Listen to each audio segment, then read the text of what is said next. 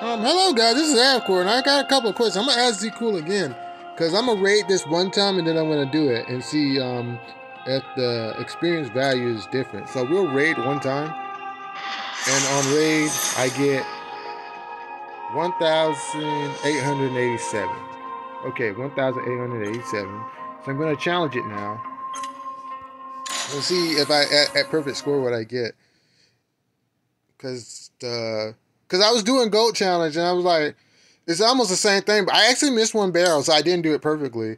So if I did it perfectly, I probably would have had the same amount. I'm just gonna check. The strategy is still the same though. I think spread is good here, because you don't want Bill Wright to get hurt, so you just tank everything. But basically you're functioning as a shield as well.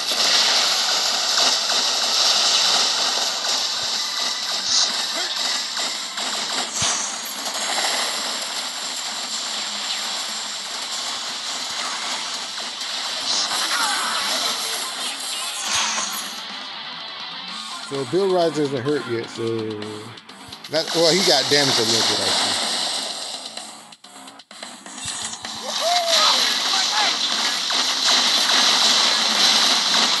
Alright.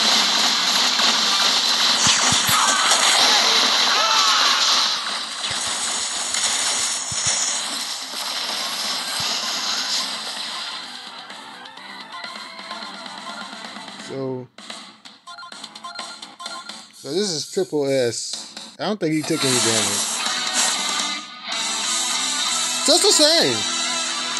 Bill's HP was 100%, and I got 1,887.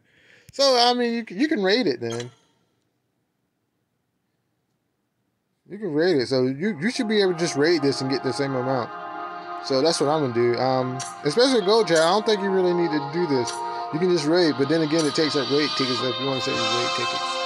You don't have to do it, but it's the same experience. I tested it out myself. I'll talk to Zkool about it. But anyways, guys, if you like my content, hit the like, share, subscribe button. I'll get back to you. Have a great day. Laters.